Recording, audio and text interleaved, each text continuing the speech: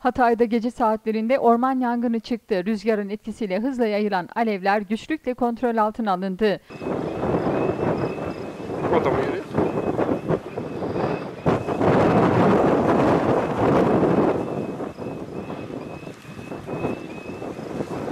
Antakya ilçesine bağlı Gökçegöz mevkiinde henüz belirlenemeyen bir nedenle orman yangını çıktı.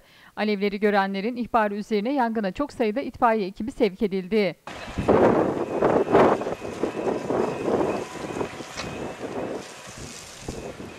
Rüzgarın da etkisiyle hızla yayılan alevlere müdahale eden Antakya Orman İşletme ekiplerine Hatay Büyükşehir Belediyesi'ne bağlı itfaiye ekipleri de destek verdi. Orman yangını ekiplerin yoğun çabası sonucu 3 saat içerisinde kontrol altına alındı.